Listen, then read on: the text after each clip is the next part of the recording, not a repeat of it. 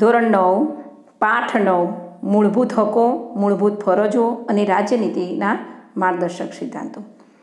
વિદ્યાર્થી મિત્રો, આપણે ગયા પાઠની અંદર ભારતનું બંધારણ એ કેવી રીતે ઘડાયું, એના માટે શું શું કાર્યક્રમો કર્યા અને એના સિદ્ધાંતો એ બધું આપણને જોયું. હવે આ પાઠની અંદર આપણા મૂળભૂત હકો, આપણે હક ભોગવીએ છીએ તો એની પાછળ આપણી ફરજ પણ બજાવવી પડે છે. એટલે હક અને ફરજ એક સિક્કાની બે બાજુઓ છે. એ વિશે અને રાજ્યનીતિના માર્ગદર્શક સિદ્ધાંતો વિશે આપણે જોઈશું. ભારતના બંધારણનું આમુખ, તેના મુખ્ય આધારસ્તંભો તથા વિશિષ્ટ લક્ષણોનો અભ્યાસ અગાઉના પ્રકરણમાં કર્યો. આ પ્રકરણમાં બંધારણના વિશેષ મહત્ત્વના લક્ષણો જેવા કે મૂળભૂત હકો, મૂળભૂત ફરજો અને રાજ્યનીતિના માર્ગદર્શક સિદ્ધાંતો વિશે વિગતે માહિતી મેળવીશું. હવે પહેલું છે માનવ હકો, માનવ અધિકારો, હ્યુમન રાઇટ્સ.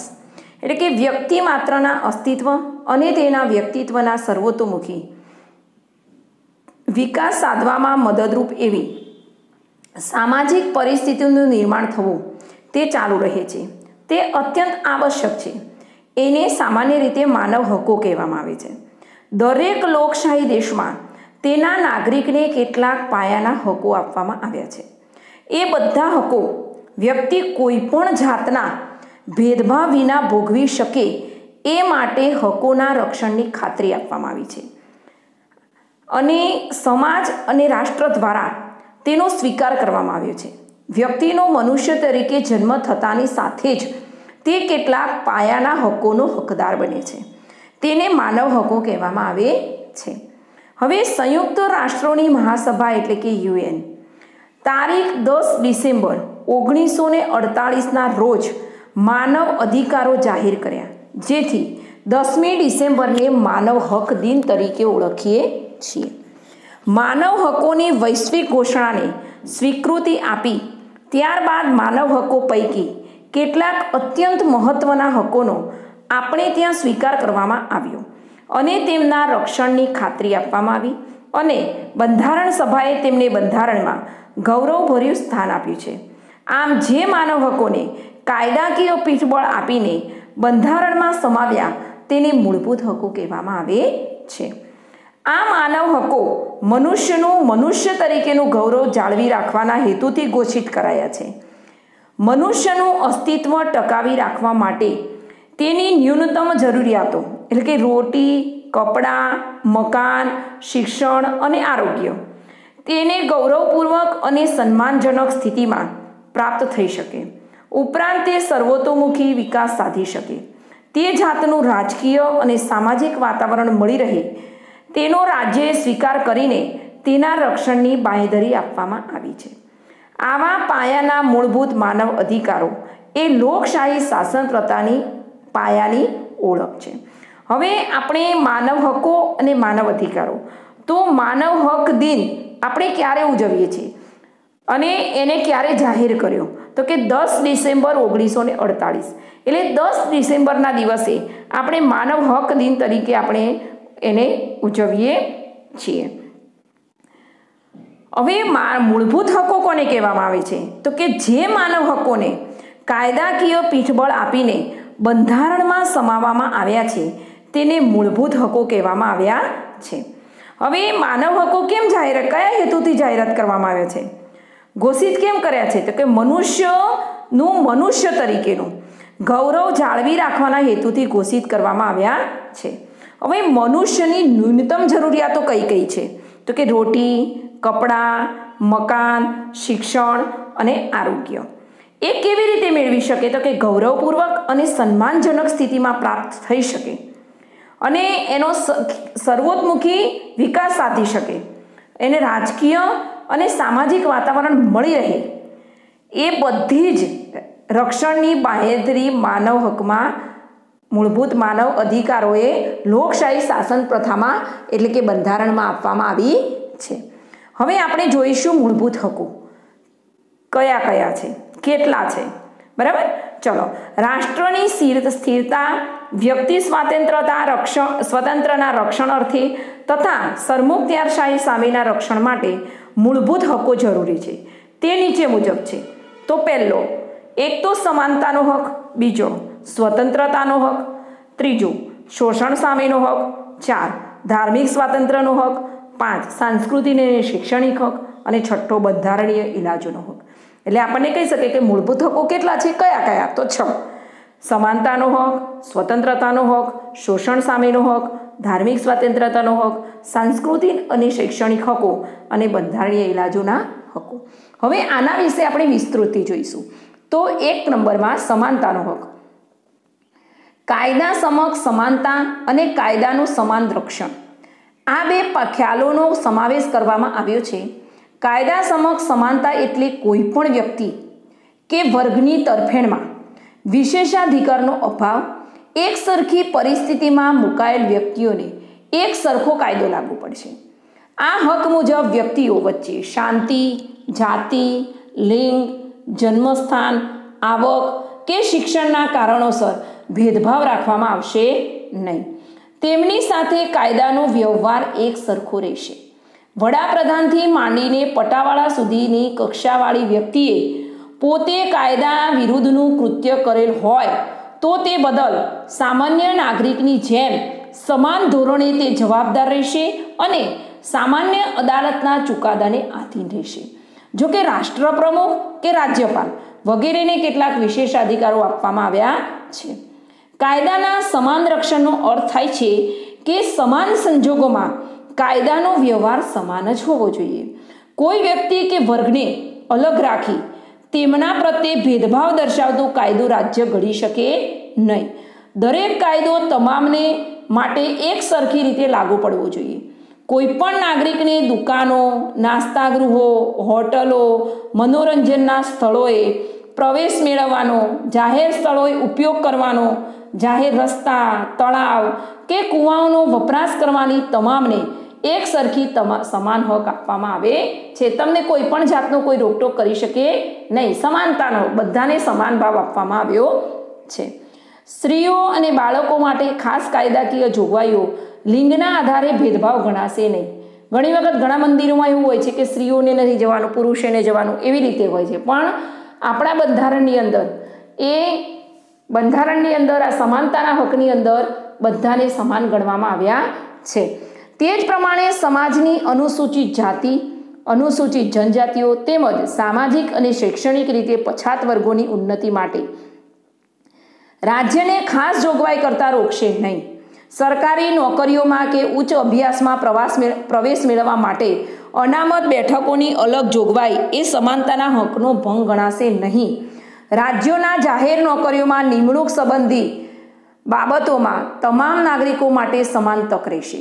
જો કે નોકરી સંબંધી જરૂરી લાયકાતો નક્કી કરવાની રાજ્યને છૂટ આપવામાં આવી છે. સામાજિક ન્યાય અને વ્યક્તિના ગૌરવની ખાતરી સ્વરૂપે અસ્પૃશ્યતાની નાબૂદી કરીને અસ્પૃશ્યતાનું કોઈપણ સ્વરૂપમાં આચરણ પર પ્રતિબંધ છે અને શિક્ષાપાત્ર ગુનો બને છે. સમાજમાં કૃત્રિમ ભેદભાવો ઊભા કરતા ઇલકાબો અને ખિતાબો દૂર કરવામાં આવ્યા છે. જેમ કે નામની આગળ સર, દિવાનજી, રાવ બહાદુર જેવા વિશેષણો લાગતા હતા, તે દૂર થયા છે. સ્વતંત્રતા પછી જુદા જુદા ક્ષેત્રોમાં તેમના વિશિષ્ટ પ્રદાનની સિદ્ધિઓ ધરાવતી વ્યક્તિઓને બિરદાવવા માટે સરકાર દ્વારા ભારત રત્ન, પદ્મભૂષણ, પદ્મવિભૂષણ અને પદ્મશ્રી. હવે આની અંદર સૌથી મોટો એવોર્ડ કયો તો કે ભારત રત્ન, પછી આવે પદ્મવિભૂષણ, પછી આવે પદ્મભૂષણ અને પછી આવે પદ્મશ્રી. આપણને કોઈ પણ ટૂંકા પ્રશ્નોમાં કેવી રીતે પૂછે તો કે સૌથી મોટો એટલે કે સૌથી એનું વેલ્યુ વધારે એવો એવોર્ડ કયો તો ભારત રત્ન, એના પછી પદ્મવિભૂષણ, એના પછી પદ્મભૂષણ અને એના પછી પદ્મશ્રી જેવા વિશિષ્ટ દર્શક એવોર્ડો આપવામાં આવે છે. લશ્કરી સેવાઓમાં પરમવીર ચક્ર આપવામાં આવે છે. લશ્કર સેવા કરીએ તો કયો એવોર્ડ આપવામાં આવે છે? પરમવીર ચક્ર. લશ્કરી સેવાઓમાં નામની આગળ general, major, chief marshal, field marshal જેવા વિશેષણો લાગે છે. તે સમાનતાના હકનો ભંગ ગણવામાં આવતો નથી. આમ આ હક થકી સમાનતાવાળા સમાજની સ્થાપનાનો ઉદ્દેશ છે કે ભારતમાં કાયદાનું શાસન છે તે સ્થાપિત થાય છે. અલગ પ્રકારના સમૂહો કે વર્ગો માટે તેમની અલગ વિશિષ્ટ સેવાઓના સંદર્ભમાં અલગ પ્રકારની કાયદાકીય જોગવાઈ હોઈ શકે છે. દાખલા તરીકે વકીલો, ડૉક્ટરો, શિક્ષકો, વીમા કંપનીઓ, સ્ત્રીઓ, સગીરો માટે અલગ અલગ કાયદાઓ છે. સમાન કામ માટે સમાન વેતનનો સિદ્ધાંત પણ આ અનુચ્છેદનો એક ભાગ જ છે. હવે આપણે શું જોયું તો કે સમાનતાનો હક. સમાનતાનો એટલે કે કાયદાનું સમક્ષ સમાનતા અને કાયદાનું સમાન રક્ષણ. એટલે શામાં ભેદભાવ રાખે છે કે કોઈ પણ જ્ઞાતિ હોય, જાતિ હોય, લિંગ, જન્મસ્થાન, આવક કે શિક્ષણના કારણોસર ભેદભાવ રાખવામાં આવશે નહીં. બધાને સમાન હક આપવામાં આવશે. ધારો કે કોઈ પણ ચૂંટણી છે તો 18 વર્ષની ઉપરનો વ્યક્તિ મતદાર યાદીમાં નામ નોંધાયેલું હોય, પછી તે કોઈ પણ જાતિનો હોય તો પણ એને એ વોટ આપવા મળે છે. બીજું કે નોકરી, તો કે કોઈ પણ જાતિનો હોય, સ્ત્રી હોય, પુરુષ હોય, પણ મેરિટમાં આવતો હોય તો એને નોકરી આપવામાં આવે છે. એટલે કે દરેકને સમાનતાનો હક છે. કોઈ પણ જાહેર સ્થળોએ પણ કોઈ પણ જાતના ભેદભાવ વગર પણ એમાં નિયમ ધ્યાનમાં રાખી અને એને પ્રવેશ આપવામાં આવે છે. એટલે સમાનતાનો હક. પછી દુકાનો, નાસ્તા ગૃહો, હોટલો, એટલે એ બધાને એ વપરાશ કરવાની અને એ બધાને એની અંદર પણ સમાનતાનો હક આપવામાં આવ્યો છે. હવે પહેલાંના જમાનામાં શું કરતું કે ઇલકાબો અને ખિતાબો આપવામાં આવતા હતા, અને કોઈ પણ વધારે પડતું આગળ પડતું હોય, રૂપિયાવાળું હોય, કામ કરતું હોય તો એને બધા સર, દીવાનજી, રાવ બહાદુર એવું બધું કહેતા. પણ એ બધું જ એ બધા વિશેષણો લાગતા હતા એ બધા આપણા બંધારણમાં સમાનતાના હકમાં શું કરવામાં આવ્યા છે? દૂર કરવામાં આવ્યા છે. અને વધારે વિશિષ્ટ પ્રદાન કે સિદ્ધિઓ કરેલી હોય તો એને એવોર્ડ આપવામાં આવે છે. તો કયા એવોર્ડ આપવામાં આવે? ભારત રત્ન, પદ્મ વિભૂષણ, પદ્મભૂષણ અને પદ્મશ્રી. બરાબર? એમાં સૌથી મોટો કયો? ભારત રત્ન, પછી પદ્મ વિભૂષણ, પછી પદ્મભૂષણ અને પછી પદ્મશ્રી. હવે લશ્કરી સેવાઓ હોય તો કયું એવોર્ડ આપવામાં આવે છે? તો પરમવીર ચક્ર. હવે લશ્કરી સેવાઓમાં જોડાયેલા હોય તો એની આગળ કયા નામ લગાવવામાં આવે છે? એટલે કે એની ઉપનામ, એને આમ એની વેલ્યુ વધે, કારણ કે એ આપણા દેશમાં આપણા બધાનું રક્ષણ કરે છે બોર્ડર ઉપર રહીને. એટલે એમને આગળ જનરલ, મેજર, ચીફ માર્શલ અને ફિલ્ડ માર્શલ એવા વિશેષણો પણ લાગે છે. હવે ઘણી વખત કોના તો કે વકીલો, ડૉક્ટરો, શિક્ષકો, વીમા કંપનીઓ, સ્ત્રીઓ અને સગીરો માટે પણ અલગ અલગ કાયદાઓ આપવામાં આવ્યા છે. હવે સમાન કામ માટે સમાન વેતન, એટલે એક સરખું કામ કર્યું હોય તો એને સ્ત્રી હોય, પુરુષ હોય, બાળક હોય તો એ બધાને એક જ સરખું વેતન, એટલે એક જ સરખો 200 રૂપિયા મળતા હોય તો 200 જ રૂપિયા આપવાના બધાને એક સરખા. નહીં તો કેવું કરે ઘણા કે સ્ત્રી પુરુષને ધારો કે 250 રૂપિયા આપે, 200 રૂપિયા આપે અને સ્ત્રીને 100 રૂપિયા આપે તો બાળકને 50 રૂપિયા જ આપે. પણ સમાન કામ એટલે એક સરખું કામ હોય તો એક સરખું વેતન આપવું. હવે બીજું છે સ્વાતંત્ર્યનો હક. બંધારણ દ્વારા ભારતીય નાગરિકોને 6 પ્રકારની સ્વતંત્રતાઓ બક્ષવામાં આવી છે, જે નીચે પ્રમાણે છે. વાણી અને અભિવ્યક્તિની સ્વતંત્રતા, શાંતિથી અને શસ્ત્રો વિના ભેગા થવાની અને સભા ભરવાની સ્વતંત્રતા, મંડળો અથવા સંઘો રચવાની સ્વતંત્રતા, ભારતના કોઈપણ પ્રદેશમાં ગમે ત્યાં મુક્તપણે હરવા ફરવાની સ્વતંત્રતા, ભારતના કોઈપણ પ્રદેશમાં કોઈપણ ભાગમાં રહેવાની અને સ્થાયી થવાની સ્વતંત્રતા, ગમે તે વ્યવસાય, કામકાજ, વેપાર કે ધંધો કરવાની સ્વતંત્રતા. હવે આપણા ભારતની અંદર સ્વતંત્રતાનો હક આપવામાં આવ્યો છે. એમાં વાણી એટલે લિમિટમાં, એવું નહીં કે પછી જ્યાં ત્યાં બોલવાનું, એટલે વાણી અને અભિવ્યક્તિ, તમારે બોલવાની અને તમારી અંદર જે વિચારો છે એ વ્યક્ત કરવાની સ્વતંત્રતા. પછી શાંતિથી અને શસ્ત્રો ભેગા નહીં કરવાના, એટલે કોઈ પણ સાધન કે બંદૂક હોય કે ચપ્પુ હોય કે એ શસ્ત્રો વિના ભેગા થવાની અને સભા ભરવાની, એટલે શાંતિથી કોઈ પણ સભા ભરી શાંતિથી એનો ઉકેલ લાવવાનો. મંડળો રચવા અને સંઘો રચવાની સ્વતંત્રતા છે. અને ભારતના કોઈ પણ પ્રદેશમાં તમે ગમે ત્યાં મુક્ત પડે, એટલે કે તમે ધારો કે તમે ગુજરાતમાં છો અને તમારે મહારાષ્ટ્રમાં જવું છે તો કોઈની તમારે પરમિશન લેવી પડતી નથી. તમે ગમે તે રીતે ગમે ત્યાં મુક્ત રીતે ફરી શકો છો. હવે ભારતના કોઈપણ પ્રદેશમાં કોઈપણ ભાગમાં રહેવાની અને સ્થાયી થવાની સ્વતંત્રતા. અત્યારે તમે ગુજરાતમાં છો પણ તમને એવું થાય છે કે મારે મુંબઈ જવું છે અને ત્યાં મારે સ્થાયી થવું છે, તો ત્યાં પણ તમને કોઈપણ ધંધો રોજગાર કરવાની છૂટ છે, તમારે ત્યાં સ્થાયી થવાની છૂટ છે. ગમે તે વ્યવસાય, કામકાજ અને વેપાર કે ધંધો, તમે તમારા બાપ દાદા ખેડૂત છે, પણ તમારે કોઈ પણ જાતનો ધંધો કરવો હોય તો તમને કોઈ રોકટોક કરી શકે નહીં, એટલે ગમે તે તમે ધંધો કરી શકો છો. ભારતીય નાગરિકોના વ્યક્તિત્વના સર્વતોમુખી વિકાસ અને અભિવ્યક્તિ માટે, લોકશાહીના સુચારુ સંચાલન માટે, વ્યક્તિ તંદુરસ્ત અને સ્વસ્થ જીવન જીવી શકે એ માટે હકનું સવિશેષ મહત્વ છે. કોઈ પણ વ્યક્તિ આ બધી સ્વતંત્રતાને મનસ્વીપણે, બેફામપણે વર્તીને સ્વચ્છંદી બનીને ઉપયોગ કરી શકશે નહીં. હવે સ્વતંત્રતા મળી છે તો પોતાની જાતે બધાને હેરાન કરીને, એટલે સ્વચ્છંદી બને, બેફામ બને એવું કરી શકે નહીં.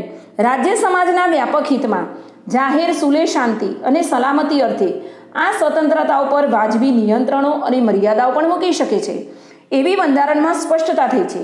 કઈ સ્વતંત્રતા કઈ મર્યાદામાં રહીને ભોગવવાની છે તેની જાહેરાત બંધારણમાં કરવામાં આવી છે.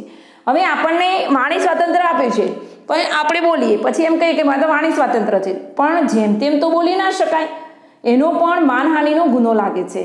એટલે એવા પણ તમે તમારું મનનું મંતવ્ય રજૂ કરી શકો, પણ એવું કે બીજાને દુઃખ થાય, બીજાને હેરાન થાય એવી રીતે તમે પાછું કરી શકો નહીં. ભારતીય નાગરિકને પોતાના વિચારોને વાણી અને વર્તન દ્વારા અભિવ્યક્તિ કરવાની સ્વતંત્રતા બક્ષવામાં આવી છે.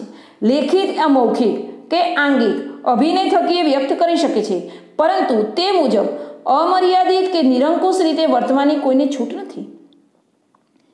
કેટલાક વાજબી નિયંત્રણો કે મર્યાદાઓ બંધારણે મૂક્યા છે, જેવા કે ભારતનું સાર્વભૌમત્વ અને અખંડિતતા, રાજ્યની સલામતી, વિદેશી રાજ્યો સાથે મૈત્રીપૂર્ણ સંબંધો, જાહેર વ્યવસ્થા એટલે કે જાહેર શાંતિ, સુલે અને સલામતી, નીતિમત્તા, શિષ્ટતાના હિતમાં અદાલતી તિરસ્કાર, બદનક્ષી, ગુનાની, હિંસાની ઉશ્કેરણી જેવી બાબતોને ધ્યાનમાં લઈને આ સ્વતંત્રતાઓના હકનો ઉપયોગ કરવા પર રાજ્ય કાયદા દ્વારા વાજબી નિયંત્રણો મૂકી શકે છે.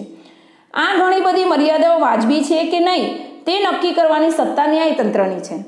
અખબારી સ્વાતંત્ર્યમાં વિચારો અને અભિપ્રાયો થકી જાહેર હિતને આગળ ધપાવવાનો હેતુ છે, પરંતુ આ સ્વાતંત્ર્યનો અલગ ઉલ્લેખ થયો નથી. અભિવ્યક્તિની સ્વતંત્રમાં તેનો સમાવેશ થઈ જાય છે. તાજેતરમાં 2009માં થયેલા બંધારણમાં સુધારા મુજબ 6 થી 14 વર્ષ સુધીની ઉંમરના તમામ બાળકોને નિઃશુલ્ક અને ફરજિયાત પ્રાથમિક શિક્ષણ મેળવવાનો મૂળભૂત અધિકાર છે. ગુનાના સમયે વ્યક્તિનું કૃત્ય ગુનો ન ગણાતું હોય તો એને સજા કરી શકાય નહીં. તેમજ સજાની નિર્ધારિત જોગવાઈ વધુ સજા કે એકના એક ગુના માટે એકથી વધુ વ્યક્તિને સજા થઈ શકતી નથી. કાયદા દ્વારા સ્થાપિત જોગવાઈ મુજબ કોઈ પણ વ્યક્તિને એના જીવન અને અંગત સ્વાતંત્ર્યથી વંચિત કરી શકાય નહીં. ધરપકડ કરાયેલ વ્યક્તિને ધરપકડ કરવાના કારણોની શક્ય તેટલી ત્વરાથી જાણ કર્યા સિવાય કસ્ટડીમાં રાખી શકાશે નહીં. તેને પસંદગીના ધારાશાસ્ત્રીના વકીલ સલાહ લેવાના અને બચાવ કરવાના તેના અધિકારનો ઇનકાર કરી શકાશે નહીં. તેમજ ધરપકડ કરાયેલ અને કસ્ટડીમાં રખાયેલ દરેક વ્યક્તિને તેની ધરપકડ કરાયેલા 24 કલાકમાં સૌથી નજીકના મેજિસ્ટ્રેટ સમક્ષ રજૂ કરવામાં આવશે. મેજિસ્ટ્રેટની પરવાનગી વિના કોઈ પણ વ્યક્તિને કસ્ટડીમાં રાખી શકાશે નહીં. પ્રતિબંધ અટકાયતી ધારા હેઠળ જે વ્યક્તિની ધરપકડ કરાયેલ હોય તેવી વ્યક્તિને ઉપયુક્ત બાબતો લાગુ પડશે નહીં. નિવારક અટકાયત, પ્રતિબંધ અટકાયત. રાજ્યને એમ લાગે કે કોઈ વ્યક્તિ તરફથી કોઈ ગુનાહિત કૃત્ય કે પ્રવૃત્તિ થવાની સંભાવના છે તો સાવચેતીના પગલાં તરીકે તેને નિવારક અટકાયત ધારા હેઠળ ધરપકડ કરી શકાય. એટલે કે એવું લાગે કે આ વ્યક્તિ દ્વારા ગુનો બનવાનો છે, કોઈ બાતમી મળી હોય તો એને ધરપકડ કરી શકાય.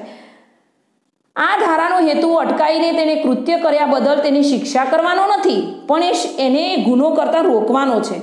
પરંતુ રાજ્ય, સમાજ કે કોઈ વ્યક્તિ વિરુદ્ધ ગુનાહિત કૃત્ય કરતો એને રોકવાનો છે, અટકાવવાનો છે. આ કાયદા હેઠળ અટકાયતીને 3 માસ કરતાં વધુ સમય માટે અટકાયતમાં રાખવાની સત્તા મળતી નથી. એને રાખી શકો, પણ 3 મહિના સુધી જ તેને રાખી શકો. વડી અદાલતના ન્યાયાધીશો કે સલાહકાર બોર્ડના અભિપ્રાયના આધારે અટકાયત હુકમ રદ કરી શકાય છે. કેટલો સમય અટકાયત ચાલુ રાખવી એ નિર્ણય રાજ્ય સરકાર કરી શકે. હવે આપણે આ જોયો સ્વતંત્રતાનો હક.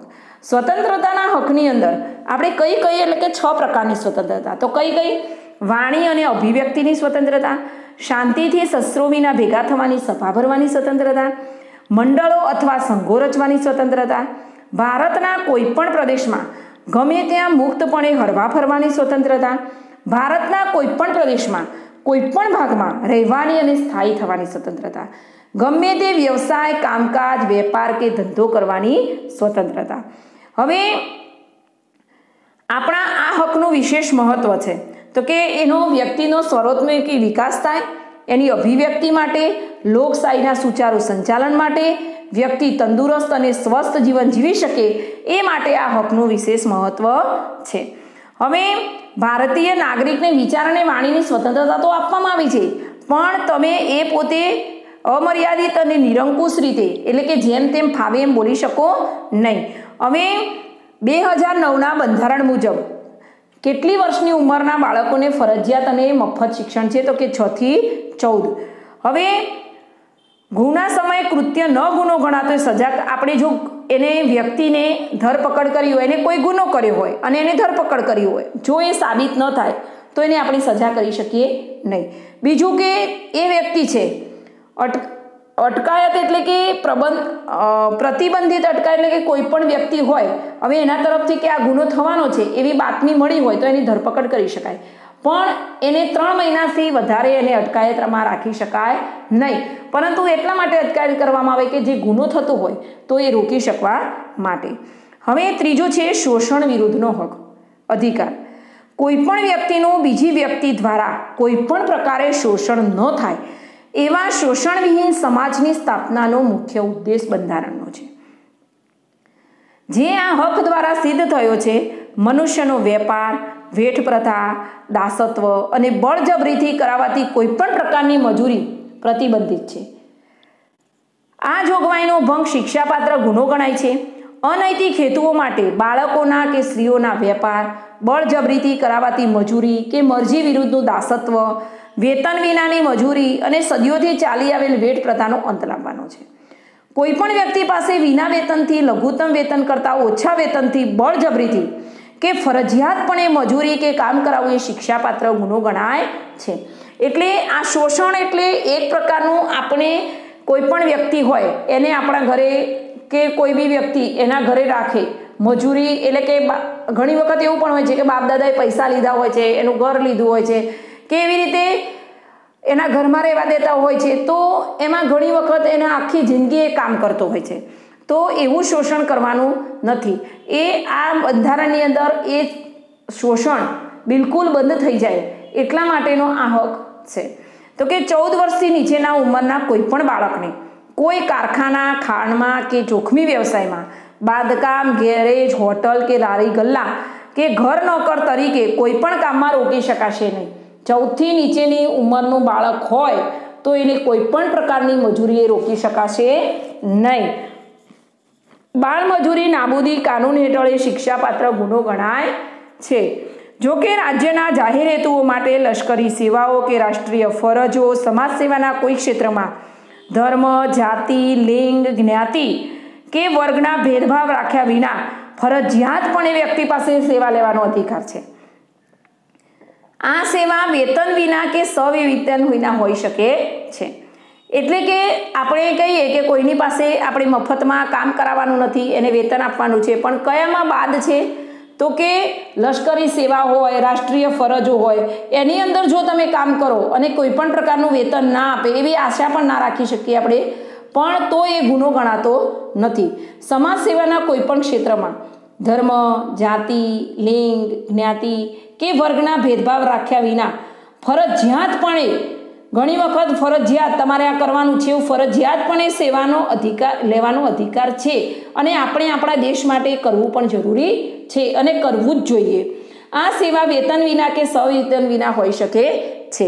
હવે સ્વચ્છ ભારત છે તો એ છે, એની અંદર તમે કઈ બી ગલી કે કોઈ બી સાફ કરો તો એ એક પ્રકારની દેશ સેવા જ છે. એટલે એ માટે પણ આપણે હંમેશા આજુબાજુ પણ સ્વચ્છતા રાખવી જોઈએ. હવે ધાર્મિક સ્વાતંત્ર્યનો હક ભારતના કોઈ પણ નાગરિકને અંતઃકરણ અનુસાર પોતાને મનપસંદ ધર્મ માનવાનો, તેનું પાલન કરવાનો અને તેનો પ્રચાર પ્રસાર કરવાનો સમાન અધિકાર બંધારણે ઘડ્યો છે.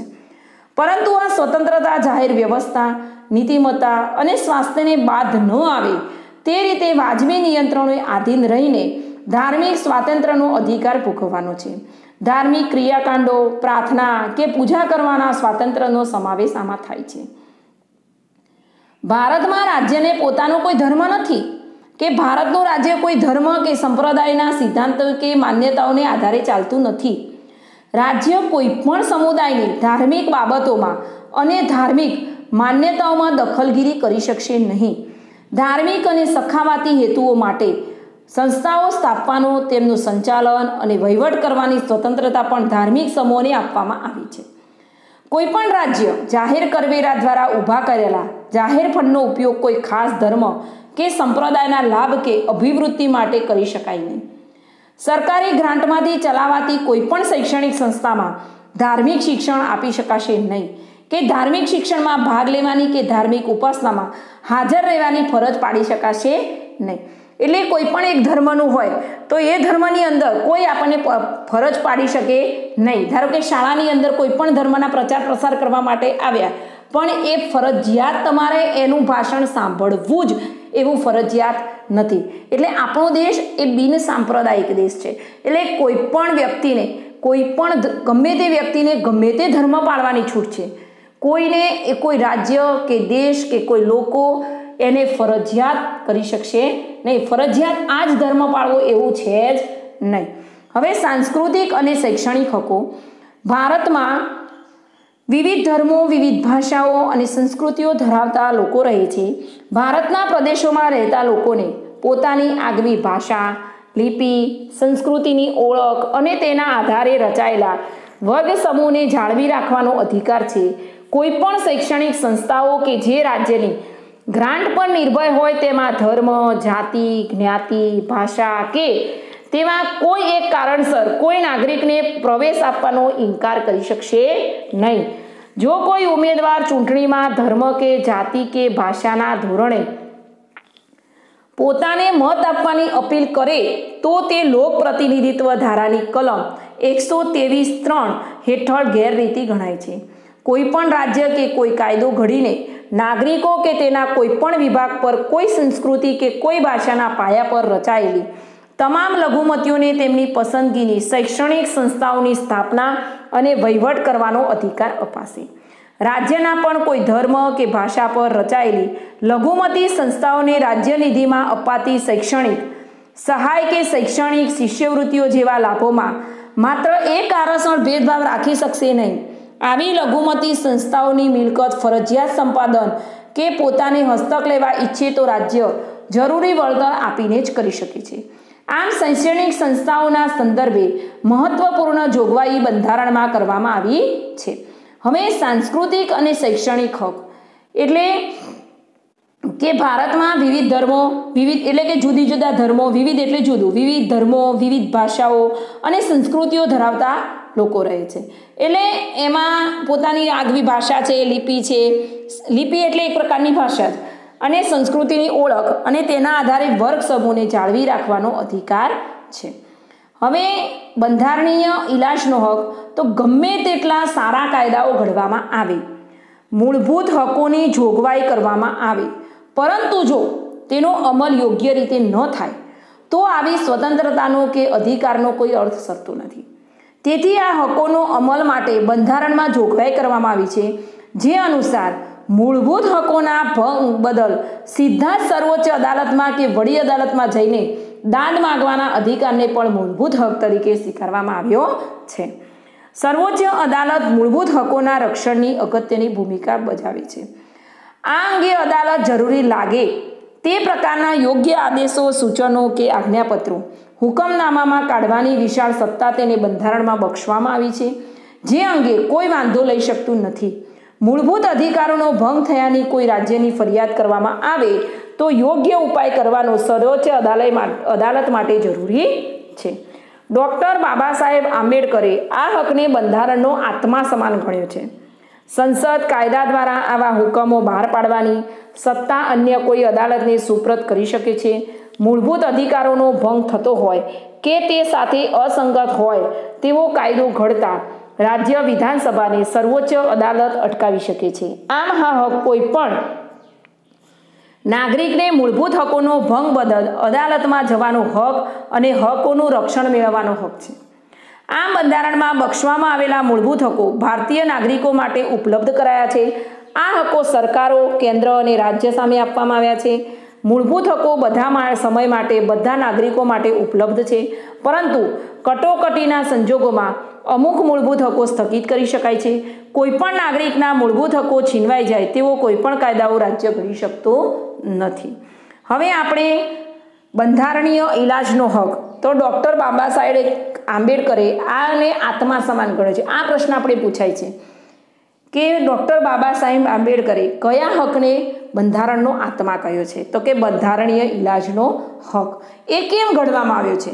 તો કે ગમે એટલા સારા કાયદાઓ ઘડવામાં આવે, મૂળભૂત હકોની જોગવાઈ કરવામાં આવે, પરંતુ જો તેનો અમલ યોગ્ય રીતે ન થાય અને તેની સ્વતંત્રતા અને અધિકારનો કોઈ અર્થ સરતો નથી, તે આ હકોનો અમલ માટે બંધારણમાં જોગવાઈ કરવામાં આવી છે. અને એટલે આ બંધારણીય ઇલાજના હક એ ઘડવામાં આવ્યો છે. એટલા માટે એને બાબા સાહેબ આંબેડકરે એને બંધારણીય ઇલાજનો હકને આત્મા કહેવામાં આવ્યો છે. હવે આમાં મૂળભૂત અધિકારનો ભંગ થતો હોય, કોઈ પણ 5 અધિકારો છે, હકો છે, એનો ભંગ થતો હોય મૂળભૂત અધિકારોનો, તો અસંગત હોય તો કાયદો ઘડતા રાજ્ય વિધાનસભાને સર્વોચ્ચ અદાલત અટકાવી શકે છે. એટલે કે આ જે બંધારણીય ઇલાજનો હક છે એ કોઈપણ નાગરિકને મૂળભૂત હકોના ભંગ બદલ અદાલતમાં જવાનો હક અને હકોનું રક્ષણ મેળવવાનો હક છે. એટલે આપણને પ્રશ્ન પૂછાય કે મૂળભૂત હકોના ભંગ બદલ અદાલતોમાં જવાનો હક અને એ હકોનું રક્ષણ મેળવવાનો હક કયો? તો બંધારણીય ઇલાજનો હક. હવે આ ભાગ 1ની અંદર આપણે શું શું જોયું? તો કે માનવ હકો અને માનવ અધિકારો. કેટલા? તો કે 6. કયા કયા? સમાનતાનો, સ્વતંત્રતાનો, શોષણ સામેનો, ધાર્મિક સ્વાતંત્ર્યનો, સાંસ્કૃતિક અને શૈક્ષણિક અને બંધારણીય ઇલાજનો હક. આ 6 હકો વિશે આપણે જોયું.